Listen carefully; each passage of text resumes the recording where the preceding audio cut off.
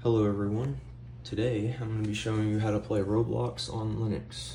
So as you can see, that's Linux right there, and this is Roblox.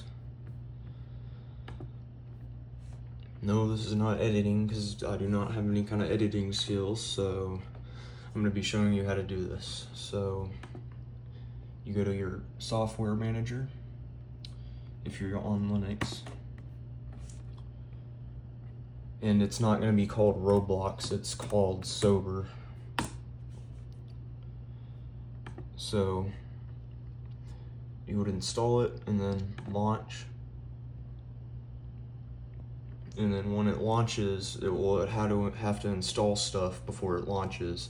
But once you do that, you would log in just like you would with any device with Roblox. And I'm going to join a game so I can show you guys that it works.